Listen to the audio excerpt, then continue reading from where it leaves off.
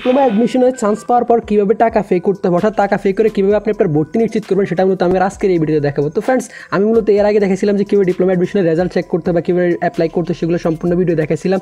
তো আজকে দেখাবো যে কীভাবে আপনি চান্স পাওয়ার পর কীভাবে আপনি সেটা নিশ্চিত করবেন। তো যারা চান্স পাইছে তাদের মধ্যে অনেকে আমাকে ফেসবুকে নক করছে এবং কমেন্ট করছে যে কীভাবে আমি আমার ভর্তি নিশ্চিত করবো। তো ভর্তি নিশ্চিত করার জন্য তারা বলছে বিকাশের বা রকেট বা শিওর ক্যাশে টাকা পাঠানোর জন্য। তো আপনি চাইলে বিকাশ, রকেট, শিওর ক্যাশ দিয়ে আপনি টাকা পাঠাতে পারবেন, অর্থাৎ ভর্তি নিশ্চিত করার জন্য। তো আমি জাস্ট আপনাদেরকে এখন বিকাশ দিয়ে সিস্টেমটা দেখাচ্ছি, যেহেতু বিকাশ বর্তমানে বিকাশের ইউজারই বেশি, আর প্রায় সবারই বিকাশ অ্যাকাউন্ট আছে। তো বিকাশ দিয়ে আপনি টাকা পে করতে হলে আপনাকে প্রথমে বিকাশ অ্যাপে চলে আসতে হবে, দেন এখান থেকে পে বিলে ক্লিক করতে হবে। পে বিলে ক্লিক করার পর এখান থেকে আপনি স্ক্রল ডাউন করবেন, দেন এখানে যে DTA, এই যে দ্বিতীয়টা DTA, এটা সিলেক্ট করবেন।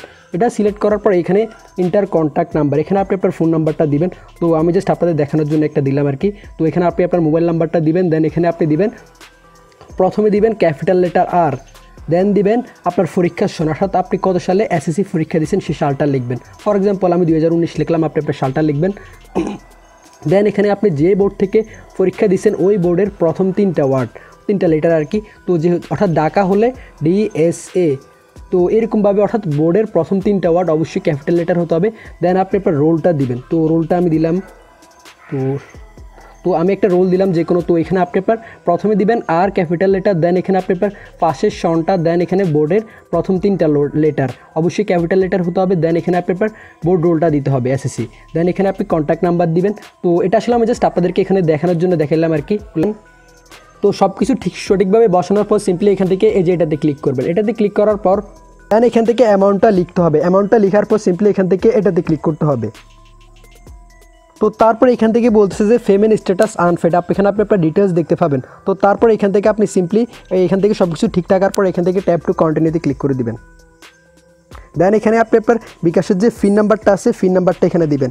তো ফ্রেন্ডস, তারপর এখানে আসার পর এখানে আপনি আপনার পিন নাম্বারটা দিবেন। পিন নাম্বারটা দেওয়ার পর এখানে আপনাকে বলবে যে ট্যাপ করে ধরে রাখুন।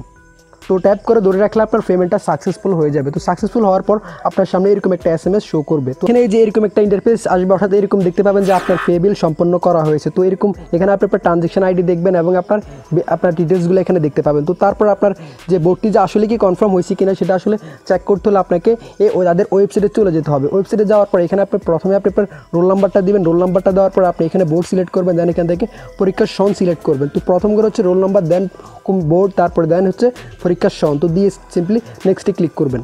তারপর লগ ইন করার পর আপনি এরকম দেখতে পাবেন। তো এখান থেকে আপনি যদি অটো মাইগ্রেশন যদি বন্ধ করতে চান তাহলে সিম্পলি এখান থেকে অটো মাইগ্রেশন বন্ধ করতে চান এটাতে ক্লিক করবেন। আর আপনি যদি অটো মাইগ্রেশন কি সেটা যদি না জেনে থাকেন তাহলে এটাতে ক্লিক করে আপনি সিম্পলি সেটা পড়ে নেবেন।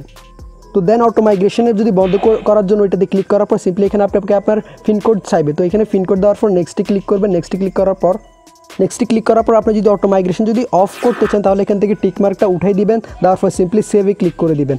আর যদি অটো মাইগ্রেশন অন রাখতে চান তাহলে এখান থেকে টিক মার্ক দিয়ে সেভ করে দিবেন। তো অটো মাইগ্রেশনের বিষয়টা হচ্ছে মূলত আপনি যদি অটো মাইগ্রেশন অন রাখেন তাহলে আপনি যে সাবজেক্টগুলো সিলেক্ট করছেন, অর্থাৎ আপনি যেটা এখন সাবজেক্ট আপনার আসছে আর কি, ওইটার থেকে উপরে যদি সাবজেক্টগুলো যদি সিট যদি খালি হয় বা অন্য কোনো কলেজ যদি সিট যদি খালি হয় তাহলে সেক্ষেত্রে আপনার সাবজেক্ট চেঞ্জ হতে পারে। অটো মাইগ্রেশন সিস্টেমটা হচ্ছে এরকম।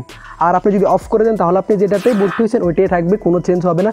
আর যদি আপনি সাবজেক্ট চেঞ্জ করতে চান, অর্থাৎ আপনার এই সাবজেক্টটা ভালো লাগতেছে না, তাহলে সেক্ষেত্রে আপনি অটো মাইগ্রেশন অন করে দেবেন। তবে এই ক্ষেত্রে সতর্কতা হচ্ছে আপনার তখন যে কোনো সাবজেক্ট চলে আসতে পারে, যে কোনো কলেজ। মনে করুন আপনি এখন কুমিল্লাতে চান্স পাইছেন, তখন অটো মাইগ্রেশন অন থাকলে হয়তো কুমিল্লা থেকে যশোর চলে যেতে পারে বা অন্য কোনো খুলনা বা পটুয়াখালী, অর্থাৎ যে কোনো জায়গায় চলে যেতে পারে। এটা আসলে অনেকটা ভাগ্যের উপর ডিপেন্ড করে। তো ফ্রেন্ডস, আপনাদের কোনো প্রশ্ন থাকলে আপনারা আমাদের ফেসবুক গ্রুপে জয়েন করবেন। তো ফেসবুক গ্রুপের লিঙ্ক ভিডিও ডিসক্রিপশন বক্সে দেওয়া আছে। আর কোনো প্রশ্ন থাকলে অবশ্যই কমেন্ট করবেন।